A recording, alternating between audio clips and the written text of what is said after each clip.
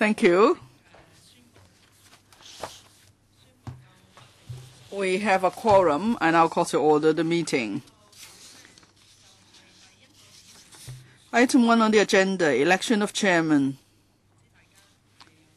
Members, any nominations, please? Any seconder? Oh, well, okay, I accept the nomination. In that case, we move on to the agenda proper. Well, this subcommittee is on commencement notices related to 5 sets of amendment rules made under sections 73 and 73A of the Legal Practitioners Ordinance and Gazetted on the 17th of July 2015.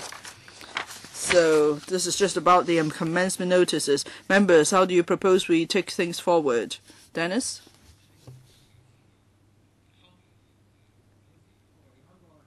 Let's see when we can schedule the next meeting. Mr. Felix Chung? No, nothing from me. Yes, I agree. We can invite the representatives of the Law Society to take us through the arrangement.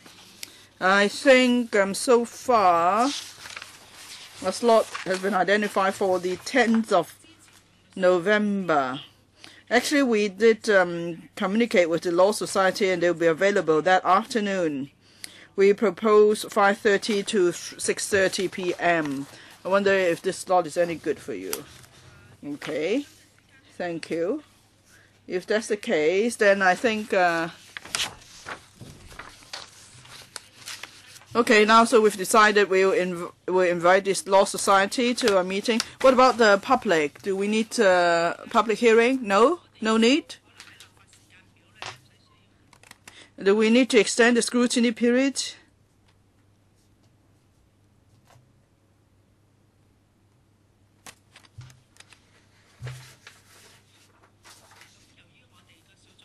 Fine. Since the subcommittee has decided to invite the Law Society representative to a meeting, so we will need to extend the scrutiny period from the 4th of November to the 2nd of December. I think that's all for this meeting today. Mr. Paul Tse has just joined us. Do you have any comments, please?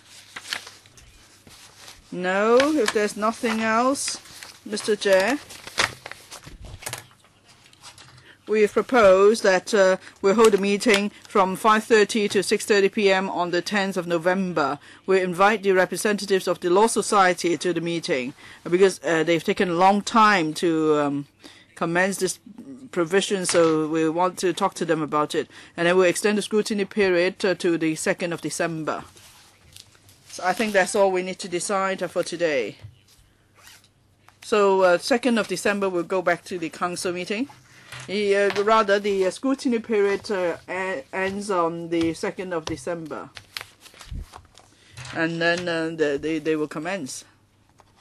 This is negative vetting. If members do not move any amendments, there is no need to go to the council meeting.